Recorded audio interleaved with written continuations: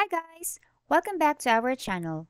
For today's episode, I will show you how to leave a group text in iPhone. Let's begin.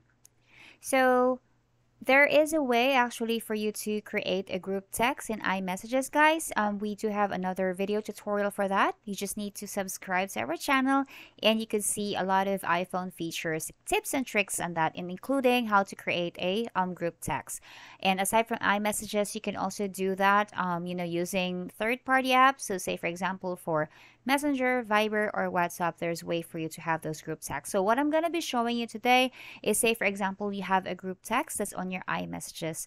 Take note that group text in iMessages is only applicable for those people who are iPhone users and where their iMessage is also enabled. Okay, enabled. So from here, say for example, if this is a group chat that I have, all you need to do is just tap on the info, or where the group chat starts, and then there's like leave this conversation at the most bottom. I'll give you another example of a screenshot that I have from support.apple.com. So what you would do is, if you're already in a group chat or group text, and then pretty much this is what these rock stars have done, they rename their group text, and then you could also like pretty much the photos that you have here are the profile photos that you have for each of your contact, and that's what you will actually see here.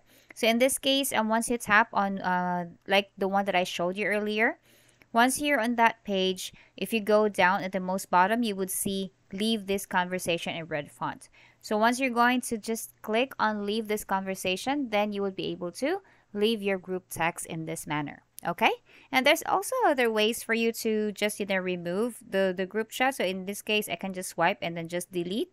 You could also do that for a group text. Okay, so I hope you learned something today. Thanks for watching. Goodbye.